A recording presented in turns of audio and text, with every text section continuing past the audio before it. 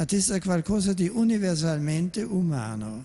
Prayer should not be taken for granted. We must learn to pray in an authentic way, applying ourselves to the school of Jesus. The words of Benedict XVI today during his traditional Wednesday general audience, in which he opened a new cycle of catechesis dedicated to prayer. Prayer, the Pontiff explained, attests to the desire for God that is written in every human heart. Always and everywhere humanity has felt the need to find a meaning to its existence, such as in the cultures revealed in ancient Egypt, Mesopotamia, ancient Greece and ancient Rome.